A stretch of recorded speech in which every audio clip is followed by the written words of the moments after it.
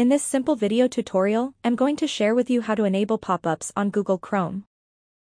Without pop-ups, you might miss out on critical features like submitting applications, receiving alerts, or accessing special offers.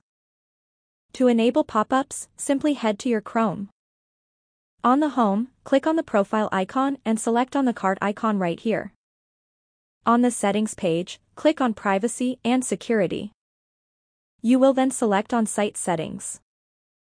Navigate into the section of Content.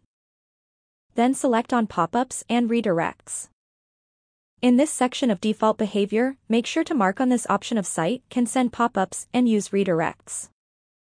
When turned on, you won't miss out essential functions such as login screens, payment gateways, interactive content, online forms, and notifications. That's how easy it is to enable pop-ups on Google Chrome. If you have any questions, just let me know in the comments section down below. Please don't forget to leave a like, share and subscribe for more video tutorials like this one.